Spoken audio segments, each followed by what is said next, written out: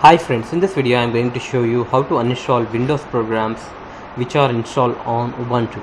Let's open the terminal, and in the terminal you need to type wine space uninstaller. Okay, wine space uninstaller and hit enter, and a new pop-up box will show up and it will give the list of Windows applications installed on your Ubuntu device. This program is similar to add and remove programs on Windows. Now select the application which you would like to uninstall and click on modify or remove. Before installing this program, you will see whether the program is running smoothly or not. Click on dash and type Audacity. Here is the application. Click on that.